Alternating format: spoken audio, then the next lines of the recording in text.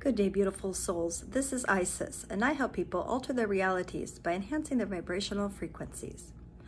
Today we are going to begin our research and studies on the major arcana and how this is a reflection of the human life as it changes, enhances, and improves. Here we have the Fool, equation of 0.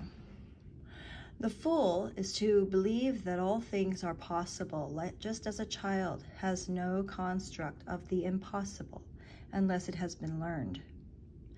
The Fool is open and receptive to all the world which it has to offer them on the journey of life without a worry of negative energies reconstructing the negative in the polar of positioning. And as the pendulum swings between positive and negative polarity, we as a Fool have understanding that the polar negative bounces back to a rapid polar positive, which brings a karmic balance to life. If you take a closer look at the Fool,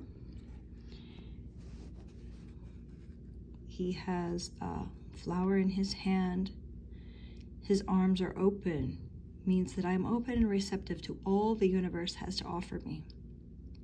He is a traveler, showing that he is willing and ready to move from one position of existence into the next.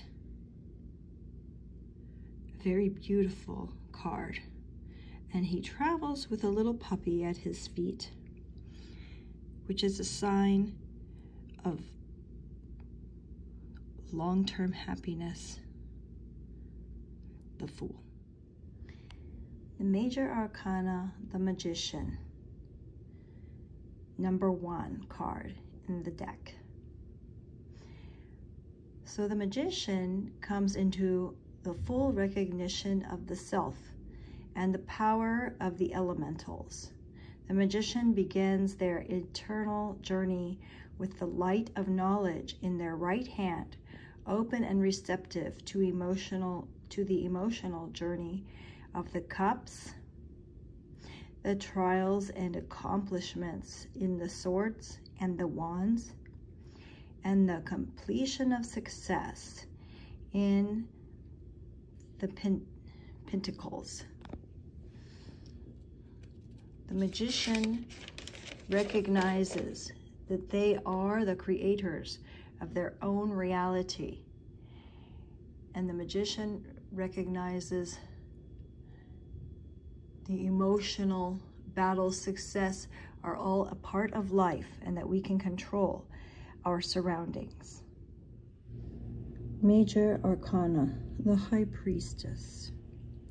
As we move to 0 equals 2, the High Priestess, we see she has fully enhanced the Magician's skills. She sits at the throne with the moon upon her head, which is emotion. She has full allianced control of her emotions as they sit upon her head.